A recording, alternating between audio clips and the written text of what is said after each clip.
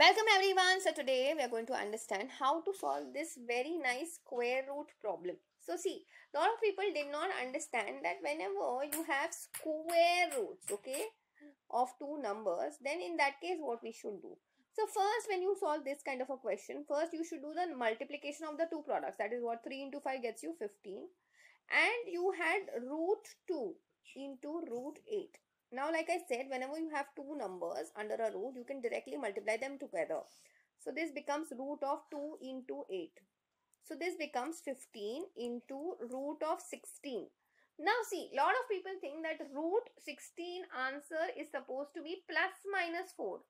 That is incorrect, because root of a positive number will always get you a positive answer, which is just 4. So answer comes out to be 15 into 4, that gets you 60.